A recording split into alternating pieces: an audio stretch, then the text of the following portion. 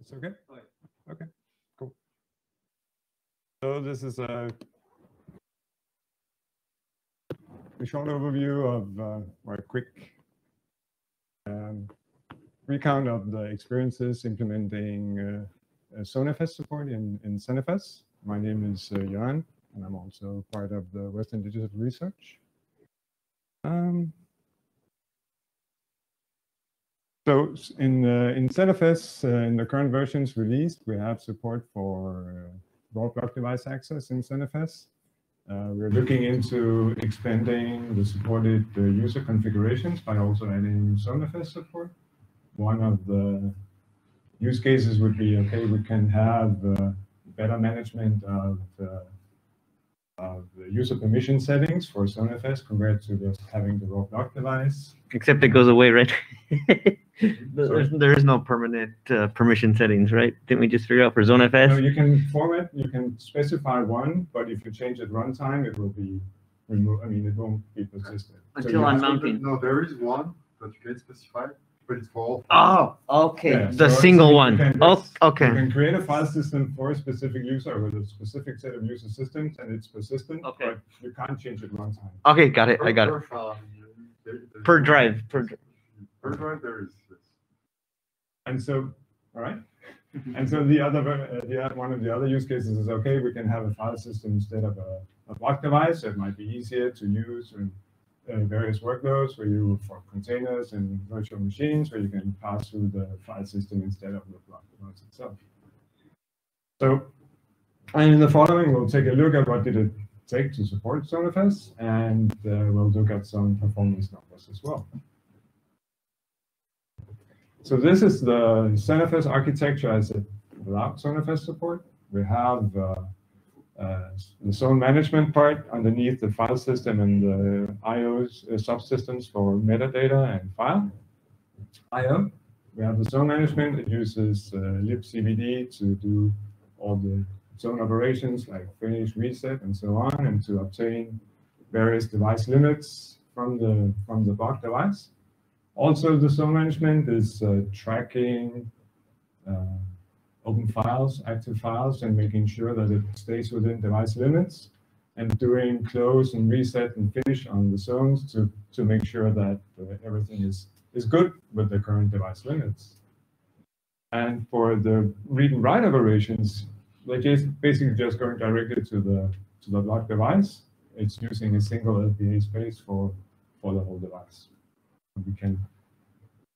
There's some discussion earlier related to this, but I mean, this is how it works in ZenFS. So with the new architecture, with the rework, we added ZenFS support. So there's in ZenFS you use a URI to identify what kind of. You have questions? No. So you have a URI to specify the device you want to use. So now we have a URI for ZenFS as well that specifies a mount point. And then we refactored the zone management into like a thin layer with all the abstract zone operations, and then like a device-specific backend one for libcbd and one for ZenFS. And if you have another favorite device backend, you can add that as well. So in ZenFS, in the ZenFS device backend, we also need to do a conversion now. So we have, as we mentioned in the previous slide, we have a single LPA space. So all the read and write operations are part of the sort of the zone abstraction layer now. But we kept the single LPA space for the other layers. So in ZenFS, we now convert any read or write using an LPA to a zone and offset within the zone operation. And for the management, as I mentioned, ZenFS uses manages the files, open files for write. And as Damien mentioned earlier, you have the explicit open where file operations like open and close file operations on writable files translates into open and close of the zones themselves.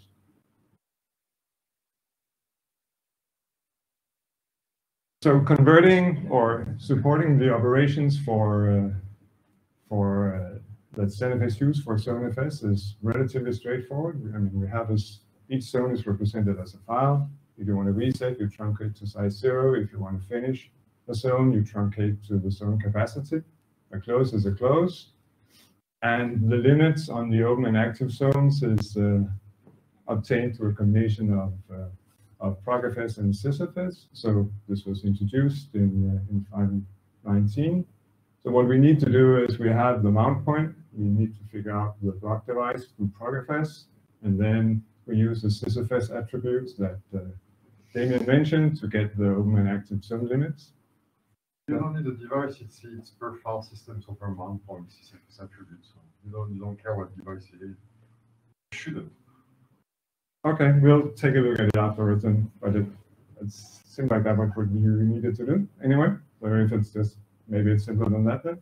And then you have for the zone count, it's basically the number of files in the directory. So ZenFS uses a sequential zone, so it just looks at the number of files in the sec directory on zonefs. And for the zone size and capacity, you can do the stat on the zone file and get that information as well. And likewise with the right pointer, it's just the current file size.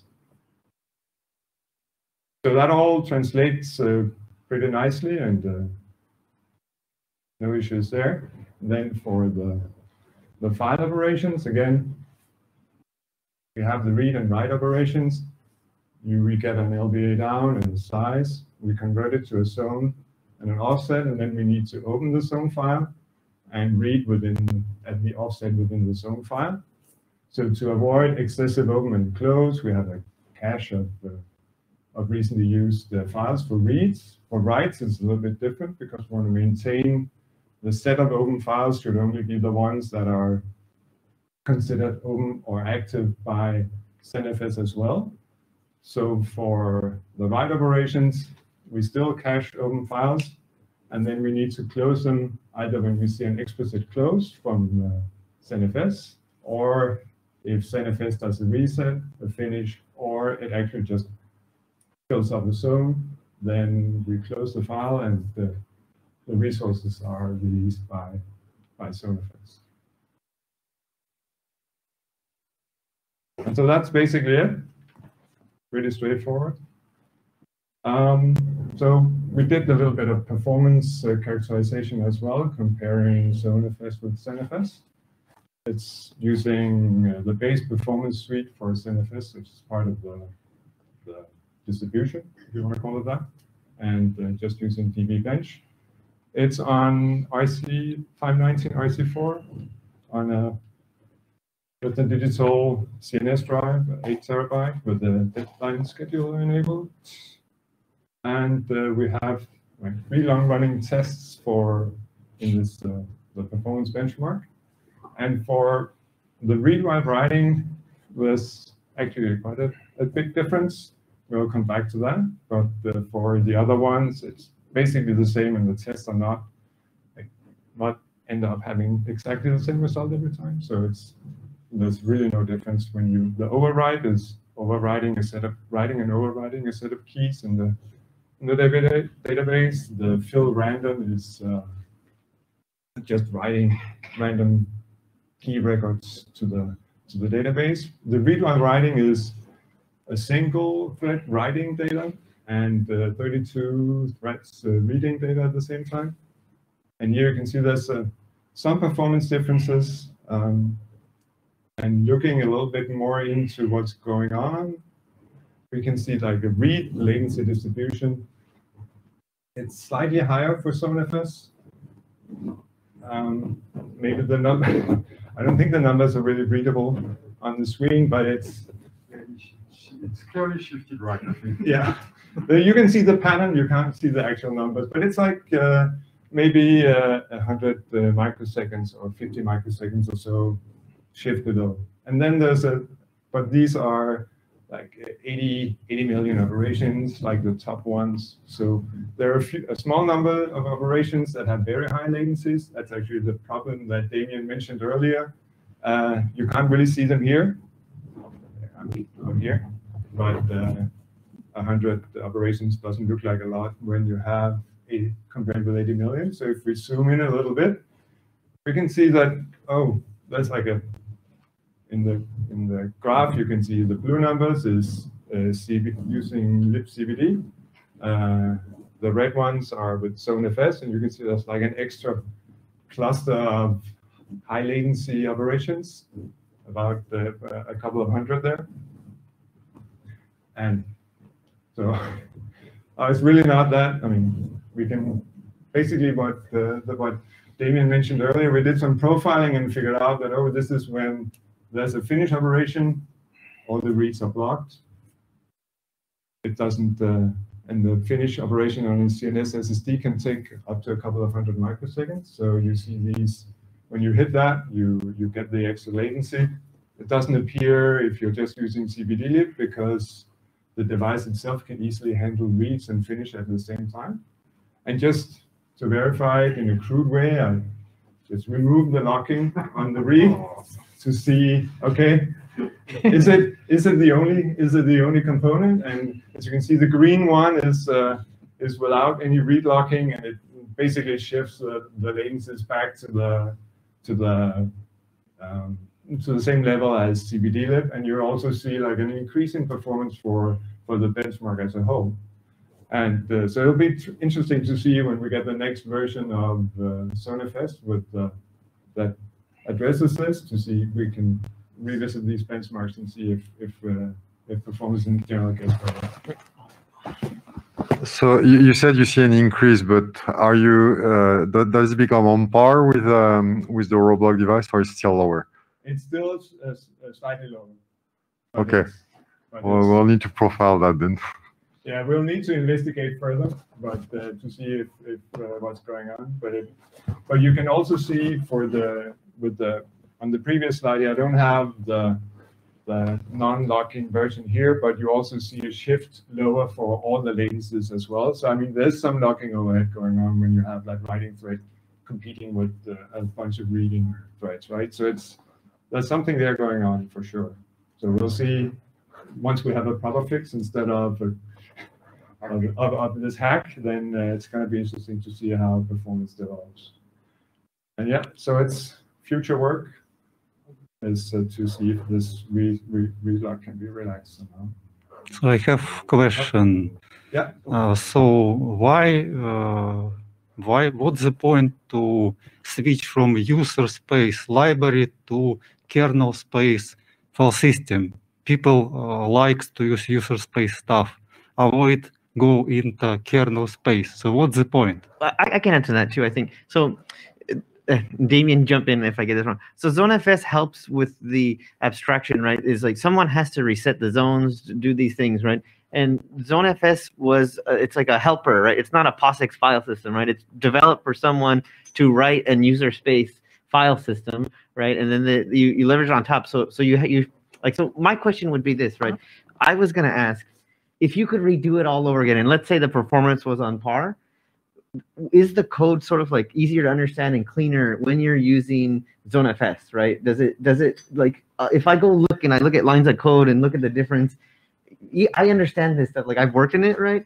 I haven't done it yet, but just on your experience, did it become more complicated, the fact that you had to like go back and look up or go back to, you take the offsets and then you change them into files and you have like caching. So you have to add these additional features kind of to be in support with the ZonFS model, right? So yeah, was it a net win, right? In the end, right? Like, so I'm kind of curious, right? I mean, I think the complexity is shifting a little bit. It's not necessarily worse or better in terms of the code complexity. I mean, you have libcbd. I mean, you have the extra library that you need to carry around, of course, right? But other than that, it's not. The code itself is pretty similar in terms of lines of code. It is, okay. You know, I have played with like LevelDB and coded that both Roblox device on FS. the amount of code is not really changing much. It's different. So it's very subjective. You prefer one or the other. Okay. But back to the first question, the point of using ZonFS in this case, I think that the main benefit we can get out of it, which we don't see here yet, would be that ZonFS would provide 100% zone append write interface. And so we can get rid of the block IO scaler. And so we can really unlock drive performance. Because just having the MQ deadline in the IO pass just kills performance. Okay, I see the point, but finally, I still try to, for example, say that user space stuff would be more profitable because you can use, for example, IO U-ring. Sure, but you can use a ring with ZonFS 2. The problem, though, is back to the performance goal here of using zone append for all writes, is that we don't have a zone append interface for a raw block device. That's the main issue. So the only way to use zone append now is through ZonFS. Well, once I get the asynchronous write. But isn't the plan for ZonFS to have buffer, like be able to use the page cache as well, right? And so you have to go all direct with the raw block device now, right? Yeah. So in this case, it's RocksDB, and they do their own caching anyway. So the direct IO is actually not really an issue. Okay. So that I don't think that would impact performance that much. But zone append and the ability to remove MQ deadline definitely will be one thing big though, change. one thing about that though, like, so I get that RocksDB has its own caching, right? But it depends, like if you view the system as the only owner of that disk, right, or that's like a dedicated system, right? Like page cache is great when you use multi-tenant, right? Because then it's the OS putting the pressure, right? Instead of the application hogging all the memory. So it's like it just depends. Yeah. For that use case, I mean. Yeah. For that use case, I don't think it really matters to direct. Okay. Right. Also getting back to, I mean, it's not really about implementing any user space or kernel space, right? It's more about doing ioctls in a way, or doing. So by the way, you mentioned that you had MQ deadline enabled for ZonFS. You should not. You should switch to non-scheduler and see the difference in performance. Maybe we should also. I think I did try to disable it, and it wasn't really. But that was with these issues as well. So maybe that was skewing the performance measurements also. So we can. We'll see. Honestly speaking of this, I think XNVMe could be plugged into that layer too, right? It's like the perfect layer for it to be plugged into there. Okay. That's it. So basically, straightforward to convert. The performance stuff was, it's being looked at and should be better. And other improvements that Damien mentioned. Hopefully, we'll see even better performance in the future. And if you want to have a look at the code, it's upstream and available on GitHub for the ZenFS implementation. All right. Okay. Thank you.